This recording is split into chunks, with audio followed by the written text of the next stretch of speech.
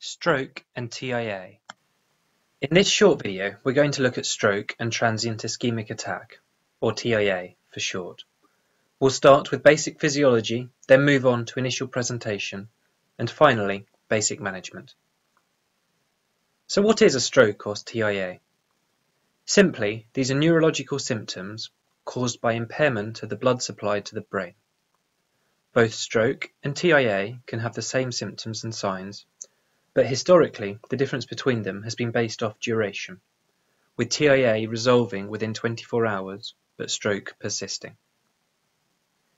As neuroimaging has advanced, it's now possible to see what has caused permanent damage to the brain and what hasn't, and so you could now classify stroke as permanent damage to the brain from this impaired blood supply, whereas TIA has, as its name suggests, a transient impairment, but doesn't leave any residual damage. TIA, by definition, is ischemic, from impaired blood supply, whereas there are two subtypes of stroke, ischemic or hemorrhagic. Hemorrhagic stroke often presents very similarly to ischemic strokes, but when the brain is imaged, blood is seen. I'm not going to look any further at hemorrhagic stroke, but it's important to note that given the presenting symptoms can be so similar, early neuroimaging is essential to differentiate it from ischemia, as the management is very different. I think a very basic understanding of what different parts of the brain do is helpful in understanding stroke. Although there are far more complicated diagrams of this that are readily available online, here's a basic diagram I've had drawn for you. As you can see, there are four lobes to the brain: frontal, temporal, parietal, and occipital. It's these parts of the brain that show the biggest difference between humans and other apes, and are responsible for what's known as higher function. Below this, and where everything passes through before going onto the body, is the cerebellum and brainstem. Evolutionarily, this is the oldest part of the brain, and doesn't vary much between different animals. The cerebellum and brainstem, as you can see, are responsible for basic functions like coordination and balance. The frontal lobe covers movement and personality. Parietal lobe, language, understanding and processing, as well as sensation. Temporal lobe, speech, and occipital lobe, vision. A stroke can affect one area, or a number, but the symptoms are related to what that part of the brain does. In most areas of the brain, the right side controls the left side of the body, and vice versa. Each cerebral hemisphere, or side of the brain, has its own blood supply. Combining this information, we can clearly see that damage to the right frontal lobe may well cause left-sided weakness, as one of the things the frontal lobe does is control movement. Given each side has its own blood supply, it's very unusual for stroke to affect both sides of the body at the same time, and therefore bilateral symptoms, such as both legs being weak, are generally not from the brain, and various other causes, such as spinal pathology, need consideration. So how do strokes and TIA present? The initial presentation of them is the same. As you can see from the cause of stroke, it's a sudden event, and symptoms come on over seconds to minutes. Only rarely do symptoms progress over a longer time frame, and that's normally because of more than one event occurring in short succession. The symptoms themselves then have to fit with originating from the brain, as opposed to spine or peripheral nerves. Unfortunately, this is a hugely complicated clinical area, and certainly not something to be expanded upon now. As a general rule, sudden onset of neurological symptoms of any type, especially if unilateral, is possibly stroke, and it would be reasonable to manage it initially as if it was, with rapid investigations and quite probably specialist review. If we look further at assessment methods for stroke, we find many options. I, and most stroke physicians, simply rely on good history and examination. But doing that well and getting the right diagnosis really does rely upon extensive specialist experience, and so isn't really something that I'd advocate for non-specialists to use in isolation. One of the simplest assessment ideas now, widely used especially in education of the public and in pre-hospital assessment, is FAST. Facial droop, arm weakness, speech disturbance being the key 3 features, and then T for time. Management of stroke hugely depends upon time, so get specialist assessment quickly is the message. Unsurprisingly, a simple assessment like this both misses a lot of stroke, but also incorrectly identifies a lot of things that aren't stroke as being stroke. It has a positive predictive value of around 75%, so 3/4 of people with one or more of the 3 symptoms actually has a stroke.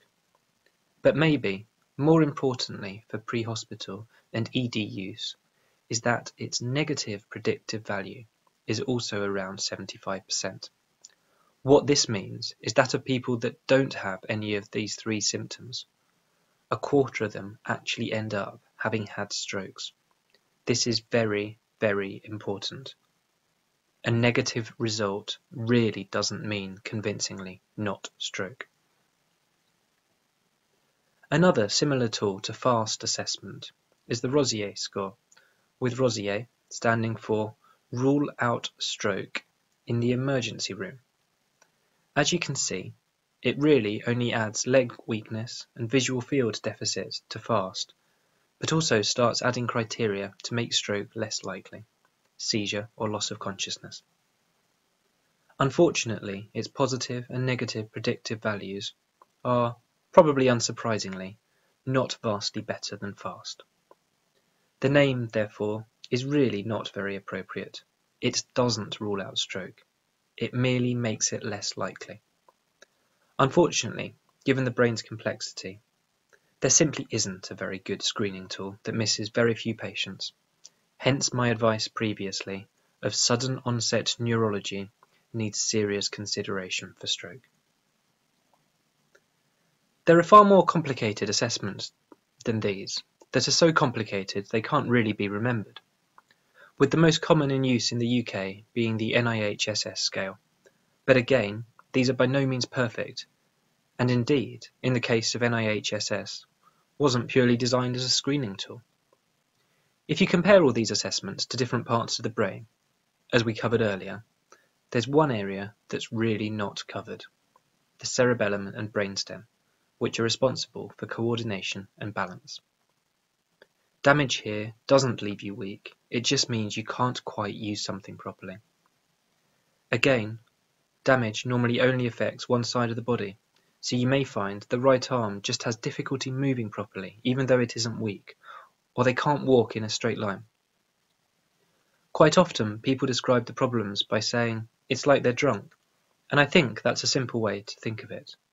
Speech slightly slurred, coordination slightly off, wandering off to the side.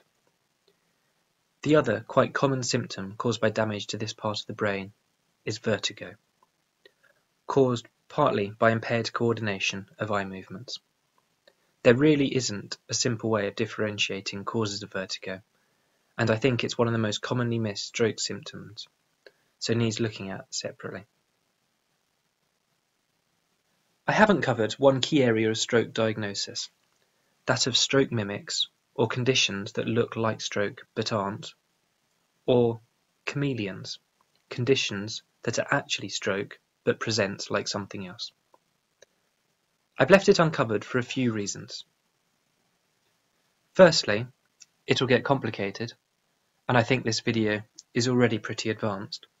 But secondly, I'd prefer you to think something's a stroke and let a specialist decide it isn't, rather than missing it. It is, however, something well worth looking into if you're interested. As a final area, I'm going to look at management of stroke and TIA. This really breaks down into 2 areas, acute management and long-term management. Long-term management is mostly about rehabilitation and preventing the person having future events, which may well involve lots of investigations into the cause. We know that patients who have one stroke or TIA, regardless of size, are at a much higher risk of a second stroke. We also know we can reduce this risk quite effectively with medication and lifestyle changes. You can see, therefore, why minor strokes are important. They may not leave much or any long-term deficit, but a further stroke may well be worse, and we really want to stop that happening if we can. Acute management has two parts to it, really: diagnosis and early treatment. Stroke and TIA is primarily a clinical diagnosis, and by that I mean it's a diagnosis made by an expert from taking the history and examining the patient. What's harder, and sometimes impossible to do clinically, is differentiating ischemia and hemorrhage. Brain CTs are done to differentiate between hemorrhage and ischemia. Importantly, not to diagnose stroke in itself. Indeed, most ischemic strokes don't show up on initial CT imaging, although a day or two down the line it may show up depending on size and location. MRI is far more useful in ischemic stroke, especially in cases where the diagnosis is in doubt, as it's far better at showing acute ischemia. In TIA, no or minimal abnormality is detected on brain imaging. If ischemic stroke is picked up very early, there's the option of thrombolysis therapy, the injection of a drug that actively breaks down the thrombus causing the stroke. There's also increasingly the option of thrombectomy, an interventional radiological procedure where they go in and mechanically remove the thrombus. Both of these, however, only work if done early, hence the need for rapid transport, clinical diagnosis, and imaging to exclude bleeding. Other than that, recovery from stroke is really about time. There's nothing we can give or do to help the brain heal quicker or better, and therapy really is to help the person cope with their problems, rather than to speed improvement. The rest of acute treatment of stroke is all about preventing further events, which, unfortunately, are relatively common in both the acute and longer-term period. Hopefully that's given you a basic introduction to stroke and the key messages of suspecting stroke in any sudden onset new neurology, and that time matters.